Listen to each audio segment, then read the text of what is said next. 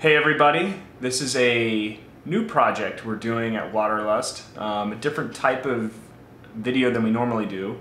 If you've watched this channel before, you've probably seen that we do all sorts of adventure, films, and we do stuff about ocean science and different topics, but now we're going to experiment with something a little bit different. And like any story, there's a backstory to this. So way back in the day when Waterlust first started, we really enjoyed getting on the road and doing road trips and exploring places. And the way we did it was we had a pickup truck and our first ever kind of mobile studio, if you will, what was called a pop-up tent that we put on the roof of the car. And it worked really well because you could basically deploy the tent and leave all the gear in the back of the truck, and it was really efficient and easy. So after the pop-up tent, we had the cool opportunity to go up to Alaska and film a sailboat race.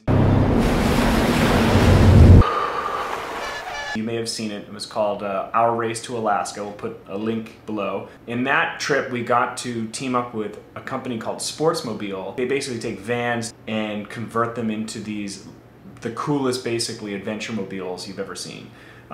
You could live in this thing like a house. It's incredible. You can live off the grid. They have everything you could possibly need. And so we got to take one of their vans from Fresno, California up to Alaska while following this sailboat race, filming and editing and updating as we went along. Look out for the drone or look out for our little beacon light. We'll be trying to get close to you as often as we can. So what's happening? We are tracking down the Bird Brothers, and we've been driving like crazy. We keep driving and pulling over. Probably 2 miles downwind of us. Which way? That way. And we're gonna get cameras and batteries ready in case they come by. And we may have a Sportsmobile sighting.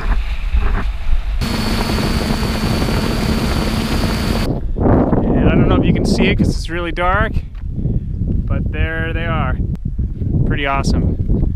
And we have a remote controlled spotlight on the Sportsmobile. What was really cool about it is it had solar panels and everything we needed to charge the cameras and the drone batteries and all that kind of stuff. And it made the experience really fun. And ever since then, we've wanted to do that kind of filming again. The downside with the Sportsmobile is they cost like $100,000 or even more, and that is just something we really couldn't afford. And then we started thinking about how we could sort of recreate the features that you had on a Sportsmobile in a much more affordable, solution. And we thought about taking a van and doing the conversion ourselves, but then you still have to buy a van, which is $40,000 to $60,000 or even more, which is still really expensive. And then we realized I have a pickup truck and we have, cars that work. Maybe we could do it with a trailer. And last summer we did a project with Chesapeake Light Craft.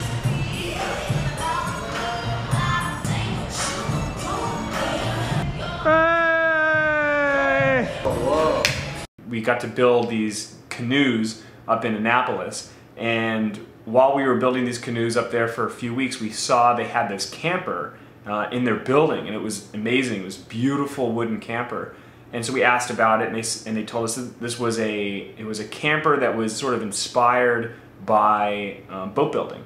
And so we looked into it a little bit more and kind of figured out what type of features we could have on it, and realized it would be the ideal solution for an adventure mobile for us. So what we're going to do is, over the next few weeks, we're going to actually build a Teardrop Camper using their kit, and we're going to document the process just like this with videos. And we're going to challenge ourselves to try to shoot videos, at the very least once a week, and maybe more frequently than that. So we're going to try to make it much more interactive than what we normally do, and use it as an opportunity to experiment with different filming techniques and just see, how it goes. If you have any questions about the stuff that we're doing or about the build or our experience doing it, you can just put them in the comments. We'll put these on YouTube and on Facebook, and we look forward to sharing the experience with you, and hopefully it will be an adventure. So the parts for the Teardrop should arrive any day, and we're going to start building. So stay tuned for the first episode of the Teardrop build, which we'll be doing over the next few weeks. All right. See you later.